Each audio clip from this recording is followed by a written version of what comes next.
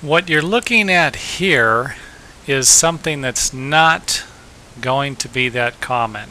It's the end of a gable roof, and this is actually the ridge beam.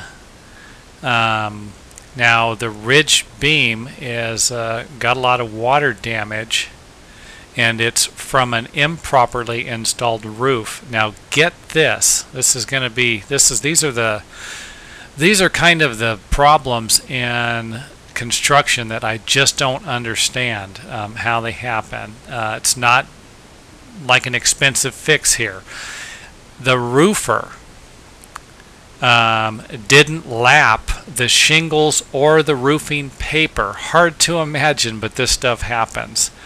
This water damage was caused by inexperienced roofers, and all they needed to do was to lap either the roofing paper over the ridge. It should have at least a 12-inch lap on each side, or they could have lapped the roofing shingles, but both would have been preferred for double the protection. Now this ridge beam will need to be replaced and repaired. The ridge beam is about 12 feet long, but it's not just that. This problem was caused by someone that really just didn't know what they were doing. Visit some of our other websites for more useful and helpful information.